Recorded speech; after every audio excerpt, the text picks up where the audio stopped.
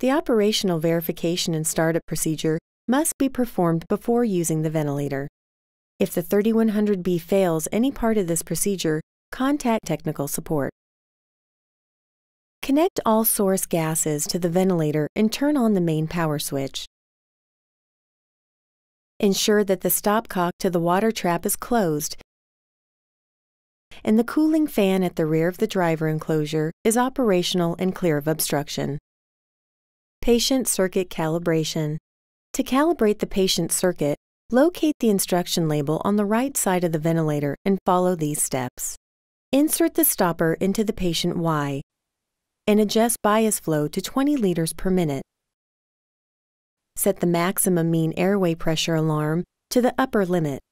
Set the mean pressure adjust to the maximum setting by turning the control fully clockwise. Press and hold the Reset Power Fail button until the mean airway pressure reaches 5 centimeters of water pressure. It's normal for the battery low LED to illuminate when the reset button is pressed. The mean airway pressure should read 39 to 43 centimeters of water pressure. If necessary, adjust the patient circuit calibration screw, shown here, to achieve a mean airway pressure of 39 to 43 centimeters of water pressure. Caution should be used when performing this procedure, since excessive force applied to the screw will damage the ventilator. If this pressure range cannot be achieved, remove any humidifier and check the circuit for leaks or damage. Ventilator Performance Check. To carry out the ventilator performance check, follow the instructions on the label located on the top of the ventilator. Insert the stopper into the circuit at the patient Y. Set the bias flow to 30 liters per minute.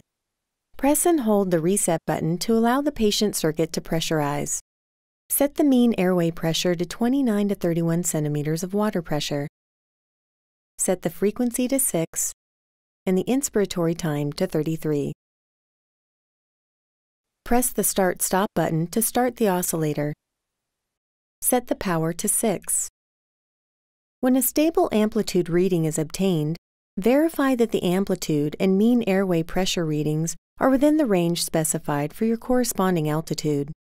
Refer to the chart located on the top of the ventilator.